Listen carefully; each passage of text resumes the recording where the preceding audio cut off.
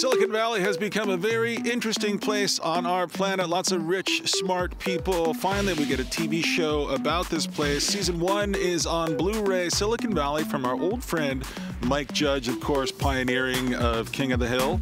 And of course, he did Beavis and Butthead. And now he's made a new show about these guys who really are kind of our guys. If you want to live here, you've got to deliver.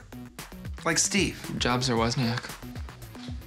Steve Jobs or Steve... No, I heard you. Which one? Jobs. Jobs was a poser. He didn't even write code.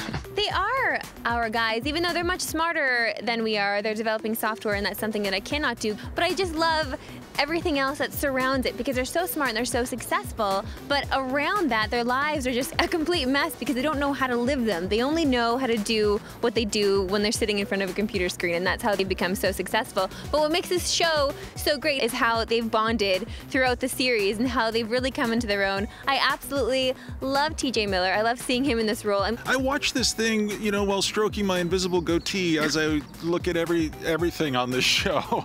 And, you know, it was hard for me to get into it. I didn't know that much about it. I didn't really want to see it. I'm very curious about Silicon Valley. Of course, I'm very curious about the money that's being made there, and I'm curious about how smart these guys all think they are or actually are.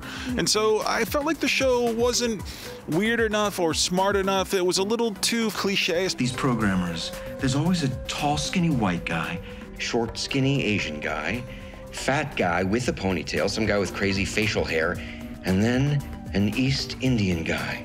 I thought this is too familiar. It's too reliable on all these things that we're familiar with already. I wanted it to go somewhere I didn't anticipate, that I didn't expect.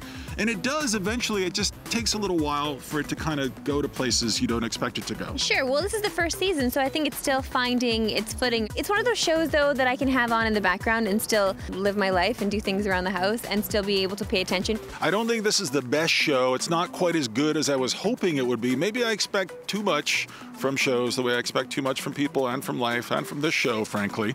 But I had I'm more... so happy that you're admitting this now. I am finally. But I had fun watching this show, and it's a short show. It digests very easily. It's only 30 minutes, each of these things. Very bright, very colorful. There's energy in there, and it's hard not to get hooked into that energy. So I've been enjoying it. I don't know if I can recommend purchasing it on Blu-ray, though. Blu-ray is weird because you're right. You said this when we talked about Game of Thrones Season 4. It's just, you got to get up and change the disc. There's only 2 discs, 5 episodes. But changing that disc even once feels so painful. Like, why doesn't it just do what I want it to do? It's true. It's not like we're watching this crazy world or fantasy world play out on many different discs. I feel like it should all just be on one disc with the special features. And the special features aren't, I mean... special enough. That they're not the greatest. I mean, the little behind-the-scenes vignette, it's okay. It's not the greatest. I do enjoy the show, though. And if you have HBO, obviously you've already been watching this thing. So if you need to purchase it on Blu-ray, I don't know.